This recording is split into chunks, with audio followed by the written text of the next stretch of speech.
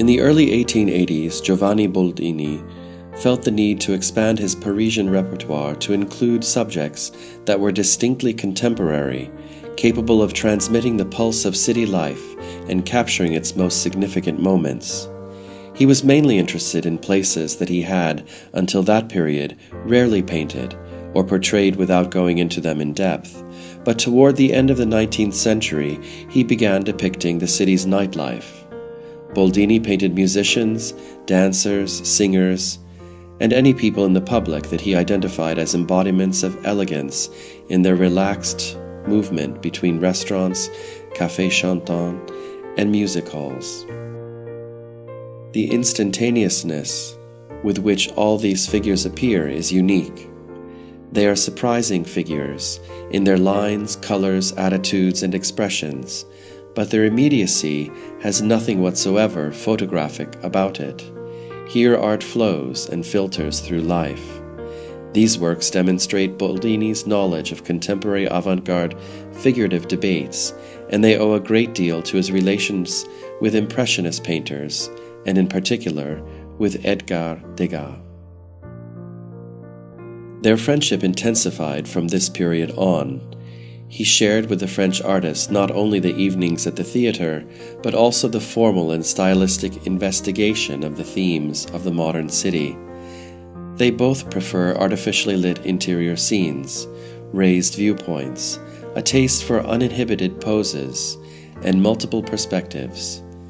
And these similar interests and approaches are identifiable, in part, in the production of both artists throughout and even beyond the 1880s.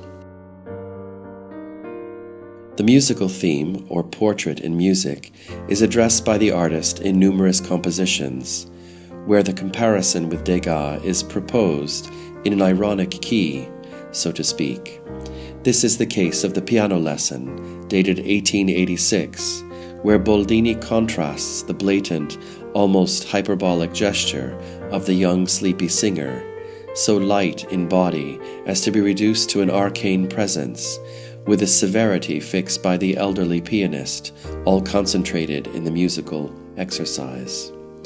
They seem to be an exasperated, almost caricatured quotation of the movement depicted by his French colleague in La Prova di Canto, Voice Lesson of 1872.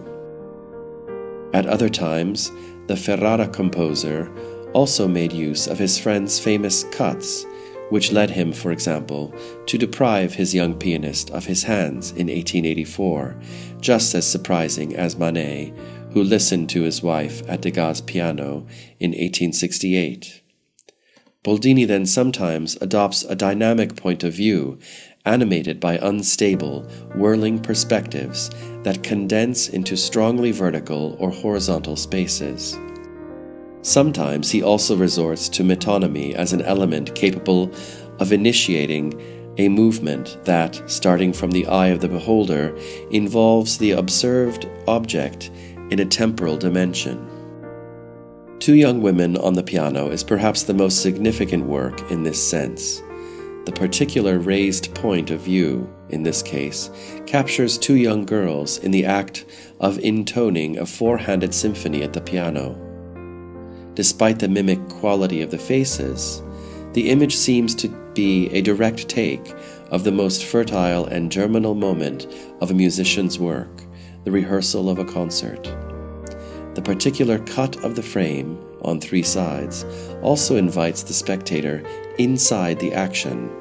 The tapered hands of the pianists move quickly on the piano keyboard, from which the rhythmic sequence of the music's time is derived, with a play of segmented lines that suggest openings of space beyond the frame.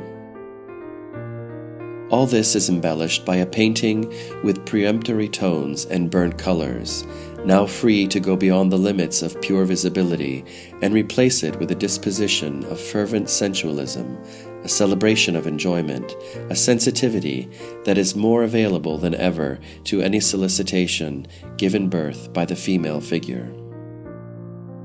The result is a compendium of fertility and ease, of gravity and synthesis, that places Boldini at the center of decadent thought, His aversion to the ideals and methods of naturalism here touch such an extreme limit that they are comparable to the extremes of Jean des Esseintes, the hero protagonist of the novel Against the Grain, written in 1884 by Yuri Karl Huysmans.